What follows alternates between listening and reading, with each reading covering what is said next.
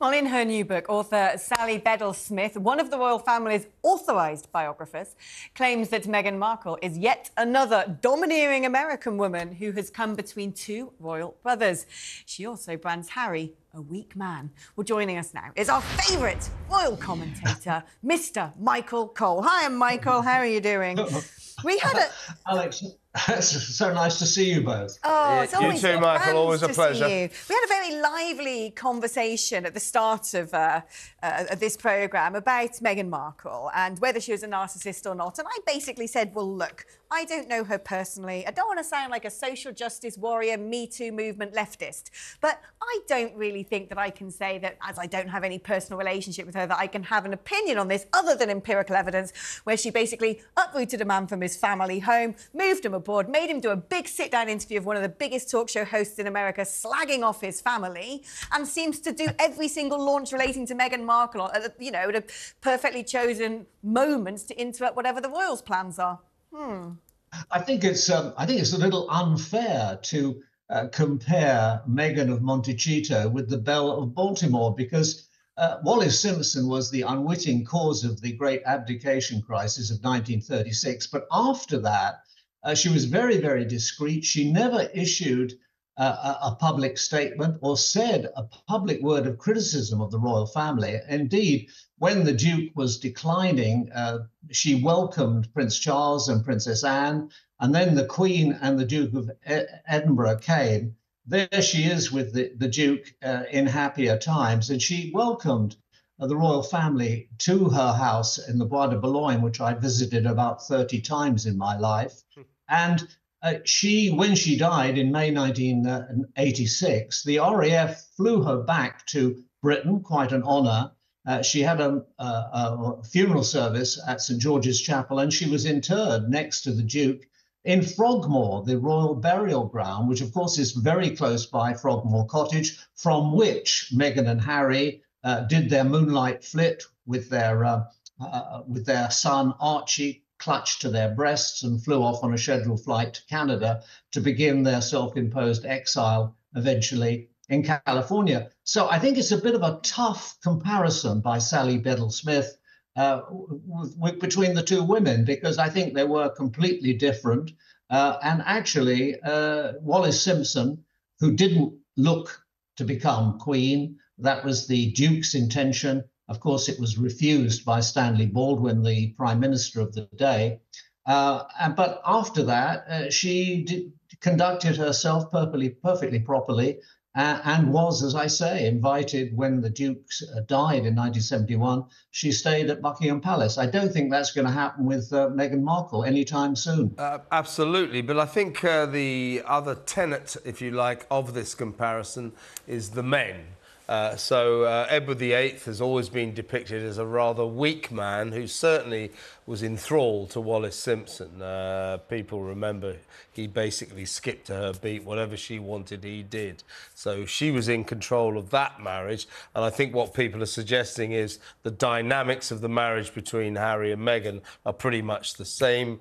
And you do kind of get that feeling. I was thinking when when we spoke last week, Michael, about the way she sort of hijacked the day of the Diana Awards to announce the launch of her new lifestyle website. Harry, only later that day, had to go onto a live Zoom, and make a speech to the Diana Awards in London. William had been there live earlier on, and you would have thought that Harry might have said to Meghan, "Not today, Meghan, do it a different day. This is the wrong day to do it." I suspect he might have said that, but was immediately told to shut up. That's basically the way I think it goes. And don't forget, remember Harry's famous statement, what Meghan wants, Meghan gets. And that's certainly the case with him. It's this comparison, I think, is more to do with weak men than powerful women. I think you said it out perfectly. It is true that the Duke of Windsor, and I know this from talking to Sidney Johnson, his valet for many, many years, he was obsessed with the Duchess of Windsor, Wallis, until his dying day.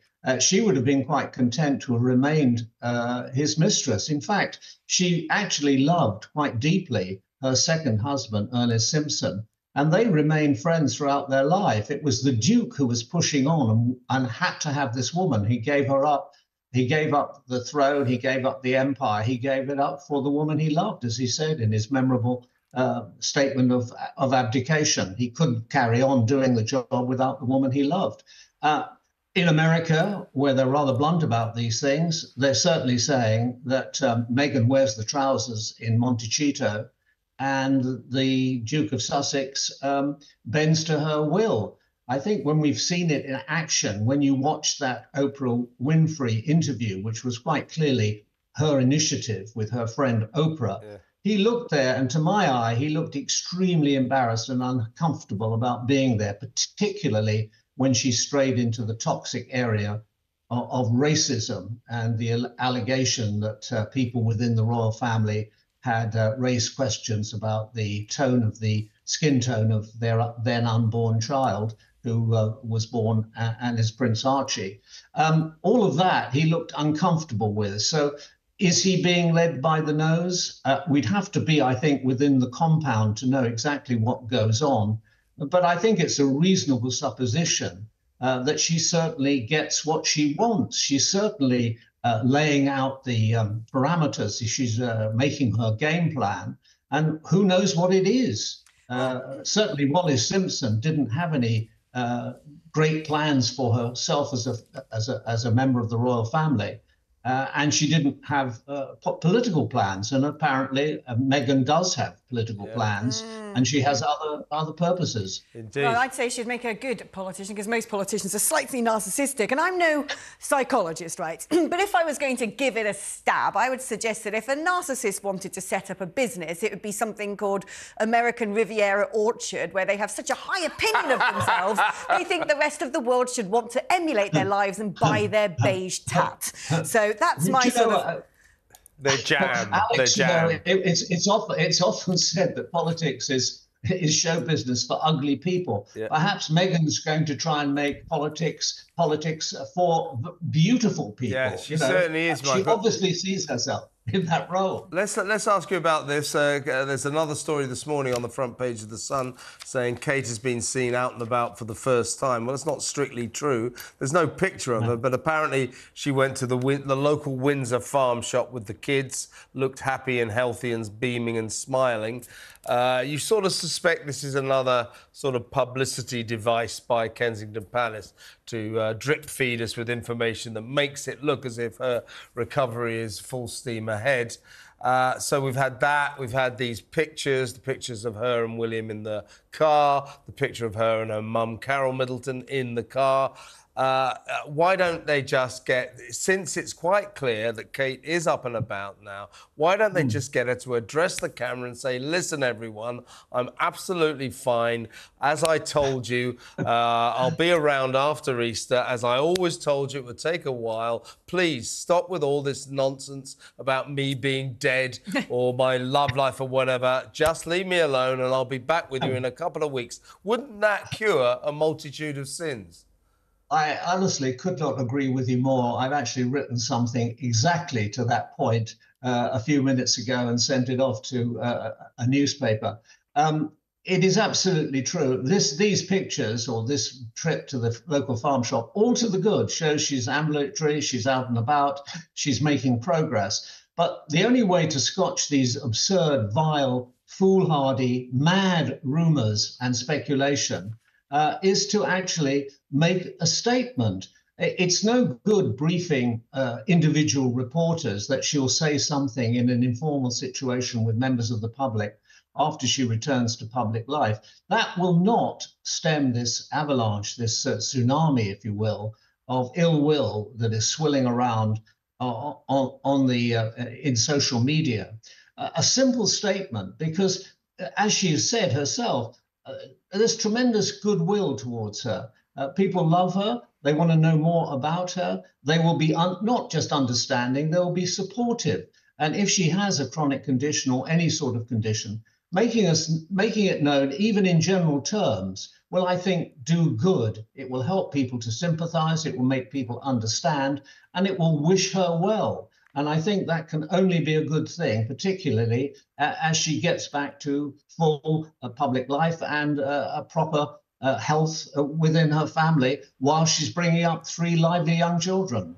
Yeah, I mean, I don't understand why she doesn't just do some sort of 5-minute Zoom appearance with one of her charities like Kids Play or something. You know, we don't have to see anything other than the sort of headshots, do we? But it does make me wonder if maybe she's having some sort of treatment which affects the way she looks, affects her face. That's something I can certainly sympathise with as someone who woke up looking like a hammerhead shark this morning.